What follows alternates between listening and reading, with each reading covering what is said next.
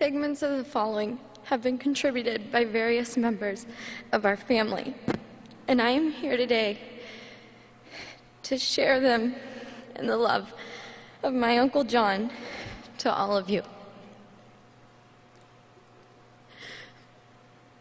My Uncle John was repeatedly asked, "Why do you always have to be at such a busy station?" He would humbly respond with, "I wanted to be a fireman. You don't understand the adrenaline rush and the feeling that comes with helping people in that situation." Being a hero was a common occurrence for my uncle, although he'd never admit it. Every one of you firemen, police officers, and anyone serving our country is a hero. My uncle was a hero to many of us on a daily basis. With that being said, it's an honor to stand here before all of you on behalf of the Mesh family, remembering our fallen hero. Anybody that knows my uncle knows that his three passions in life were being a fireman, hunting, and most importantly, his family. For those of you who didn't know him, I really wish you could have. Aside from his heroic qualities, he was also known for making people laugh with his sarcastic remarks and putting a smile on people's faces because of his kind heart. In 2002, he began his lifelong dream and following in his older brother Mark's footsteps, becoming a fireman.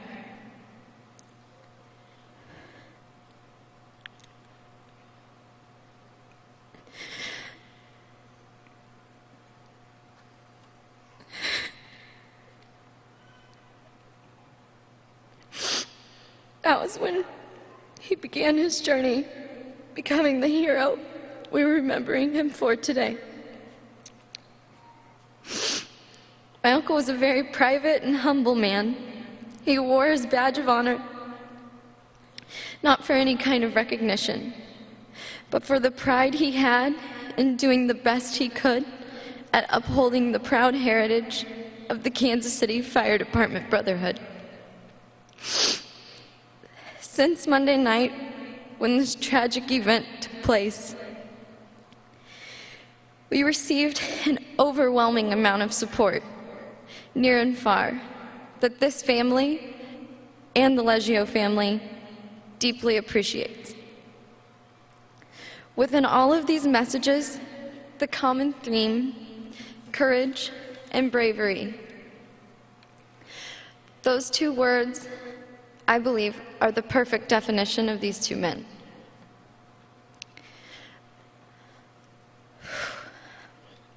My Uncle John spent most of his time working at the station, and in his spare time working with a dear friend, all in efforts to support his beautiful family.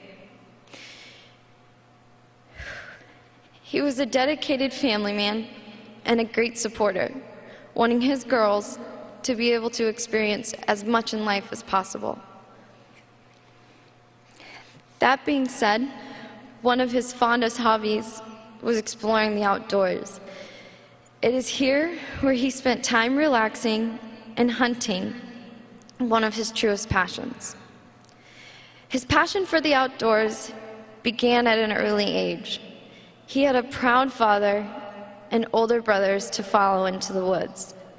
It was here where Uncle John began to understand the importance of the tradition that he would later pass to his little ponytailed girls. He loved to climb into his camouflage and spend a day relaxing in the woods with his brothers and his daughters.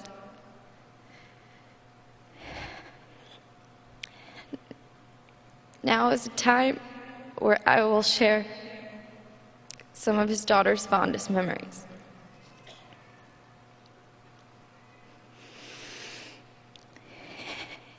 Adriana said his job was saving people. It's what he loved to do. When he was away from the station, he'd still be talking about it. He also loved the people he worked with, like they were family. "You are all our family." That's what he always said. Alyssa, she said, "I've always looked up to you, Dad, being my example of strength, competence, and kindness. I'm so grateful I will be under your care and protection for the rest of my life. Never would I have expected this to happen to you. You're so strong, brave, and heroic. I learned so much from you, and I'm so blessed to have you in my life. I know you will be at my graduation when I walk across that stage, when I go off to college, and when I one day walk down the aisle. I think about you every night and know you're in God's hands, and you're now with Uncle Tony and Papa. I admire you so much. You were my hero."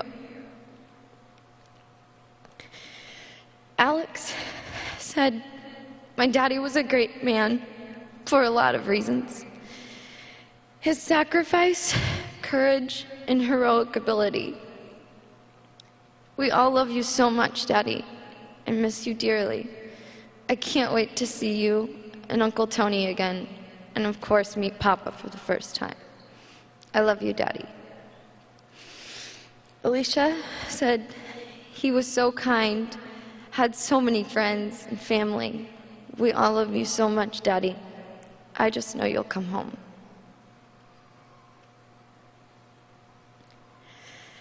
As busy as this proud man was raising his beautiful young family, he always found time to be there for any family member, especially his mother.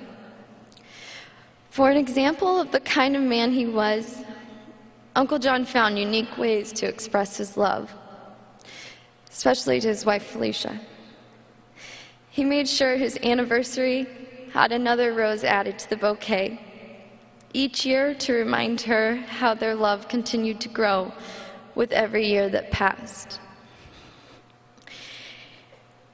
He was definitely a man of tradition and unity. We're such a large family, but every one of us knew how much he really loved us. We're all so blessed to have such a large family in this situation.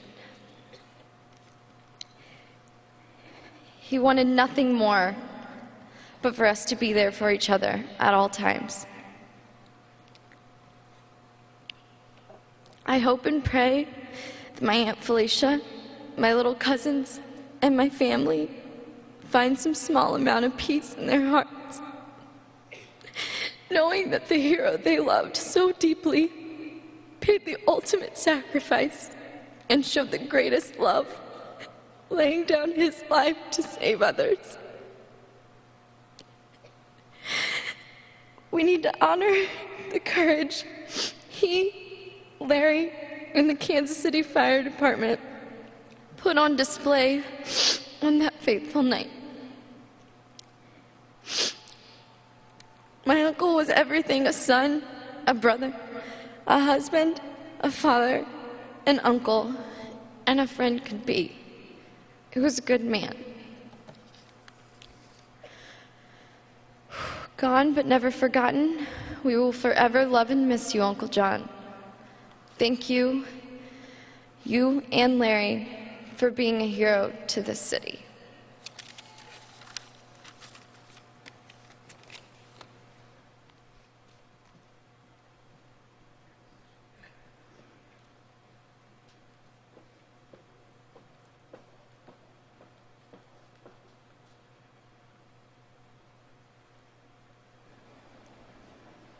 Just incredible words from the people who knew these two men so well. Now we expect a bell ceremony from the Chief, Paul Berardi, and Battalion Chief Curtis Edwards. Of today's fire service are confronted with a more dangerous work environment than ever before. You are forced to continually change your strategies and change your tactics to accomplish your mission. Your methods may change, but your goals remain the same as they were in the past: to save lives and to protect property, sometimes at a terrible cost. The fire service of today is ever-changing, but is also steeped in traditions that are over 200 years old. One such tradition of the Kansas City Department is the last alarm. And here to lead us in this solemn observance is once again Chief Berardi.